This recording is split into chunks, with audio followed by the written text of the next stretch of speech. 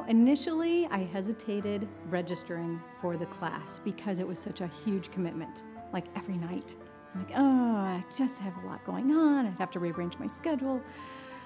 I'll go one night and check it out. So I did. I went Monday night, and 15 minutes into the program, I was convinced I needed to be here every night because of the message that I received. One would think I run a full-time business, and my time is kind of compartmentalized. I'm at peace with knowing my why, my true purpose. To be beyond that stuff that had been added to me by the world, and to get into the real deal of who I am and what I'm capable of being or doing here in this world. I became more aware of my own beliefs around prosperity because of this. I really did have a shift in my life. I took the Christ with David Drum and the prosperity class with James and Beverly.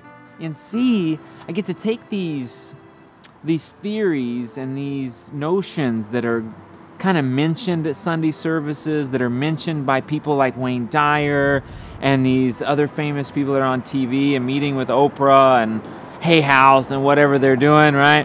Like the same little notions that everybody's working with, C class gives me an opportunity to actually have my own experience of them, to actually get into the subject in a way where I can do question and answer. I can pull people aside that have been studying this for 40 or 50 years and get more information, to go deeper and to honestly know the subject for myself.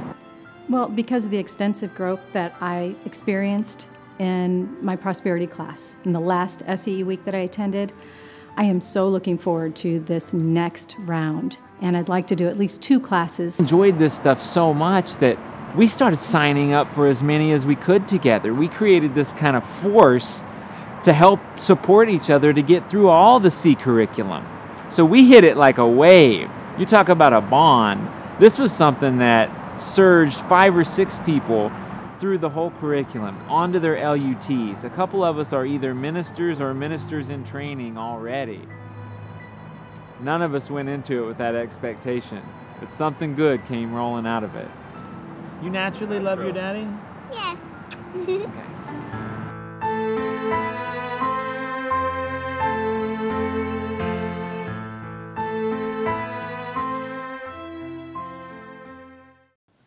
Yeah, we used to get up and eat brie and pears at night. I'd say, Mom, are you hungry? She'd say, yes. I'd say, come on, you want some brie and pears? Hey there, we've been noticing you've been working really hard, and so we're going to give you a vacation to the sea. There's even a bay of consciousness there. It's going to be a great experience. Here is the brochure. Okay, there's some of our SE students that they go out and get shoes, and they look at these things.